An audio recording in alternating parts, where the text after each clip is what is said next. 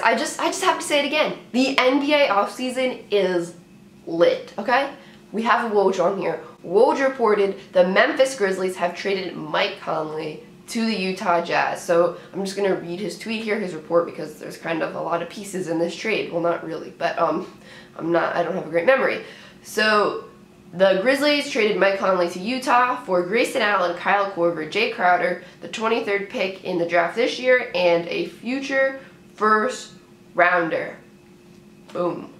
So, pretty sure we all know who the Grizzlies are drafting, right? I don't know why there's like a southern accent. I'm pretty sure we all know who the Grizzlies are drafting. Obviously, Ja Morant is going to be there for the Grizzlies, and the discussion before this trade was, you know, Grizzlies kind of have to trade Mike Conley, then he's getting a lot of money if they're going to draft a young point guard, and that's just what they did, and I think this is honestly a great fit for Mike Conley. This is a team in the West that has been in the playoffs, that can make a real run in it this year with the injuries to the Warriors. I mean, the West is, you know, pretty open this year with the injuries to the Warriors, and I mean, some people might say, oh, the Lakers, you know, like, they're going to run away with it. I don't know about that. Depth issues there. Obviously, there's a lot of time left in free agency in the offseason. I mean, free agency hasn't even started yet for the Lakers, so we'll see what they do there. But honestly, as of right now, it's anyone's game in the West, in my opinion, and pairing him up with Donovan Mitchell, you know, Rudy Gobert, that team could make a real run in the West. Someone even commented that below one of my videos a few weeks ago before this trade happened.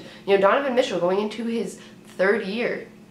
He could take really big strides this year. So yes, this trade is great for both the Jazz and Mike Conley as he goes to a team that's a competitor. The Jazz get a player that's really going to help propel them to be a real contender in the West. But it's also a great trade for the Grizzlies as they are a young team, you know, who have been in the lottery a lot recently, and they get rid of this contract of an older point guard, who's a good point guard still, but an older one. They get rid of his big contract and are able to draft a young, dynamic point guard to add on with guys like Jaren Jackson Jr. So works out for them too, and they get picks and they get young players, or a young player like Grayson Allen in return, and the picks are also big. They get another first rounder. I almost said tomorrow night, Thursday night. It's Tuesday right now. No, wait, it is tomorrow. Shoot, it's Wednesday right now. My days are messed up. Yes, tomorrow night they get another pick. So they're going to continue to build up their young roster. And yeah, it's just a good trade, I feel, for both teams. Both teams satisfied needs, and yeah, I don't think there's like a clear-cut winner and loser. I don't think anyone got robbed here. I think both teams accomplished what they needed to do.